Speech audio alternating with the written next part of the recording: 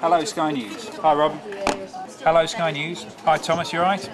This is just for your information as well. We're doing a little case study up in Chesham for you as well that might feed into yours. Do you want me to put you through to McAndrew's team? News desk to Stoner. Yep.